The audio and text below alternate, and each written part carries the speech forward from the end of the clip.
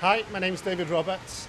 I'm an 11-time Olympic gold medalist and I was bullied throughout school and most of my life. And I hate bullies. I was bullied at school because of my learning disability. It started out just as name calling. I've been bullied, and someone just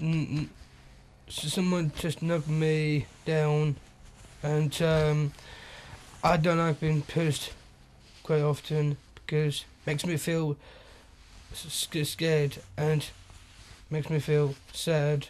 It was because they couldn't understand that I was a bit different to them, and they'd go, "Oh, you stupid, you can't do that. Why are you here? You know, you must be really thick if you can't do that."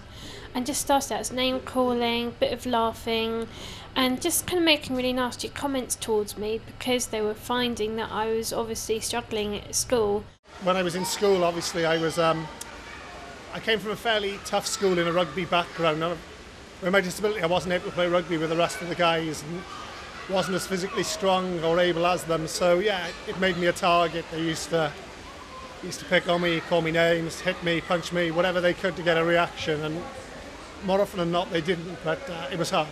One thing he's really conscious of, wherever he goes really, and it's something that I try and talk him through again, is that everybody looks at him. He'd come back maybe with spit on him.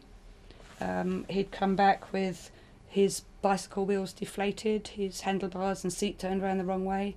He'd come back maybe with a group of 6 or 8 of them chasing him till he got to the safety of his own home. The bullying carried on after school. It used to happen at a youth theatre group that I used to go to on a Friday, and the girls who bullied me at school used to be in that group, and so whenever we were standing around waiting for rehearsals, they used to make kind of jokes behind my back, and they used to snigger and laugh at me and just kept saying to me, "Why are you here? You can't be in our group, you know, you can't read anything, or you can't do this, or you know, you must be really ugly, and you know, why are you here?" And just really hurtful comments. And so in the end, I used to really love singing and dancing, and I had to give it up because I just felt so unhappy and I couldn't tell anybody what was going on.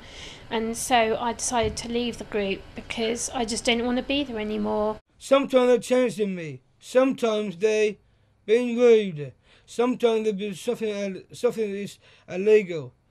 Like someone tell me steal something.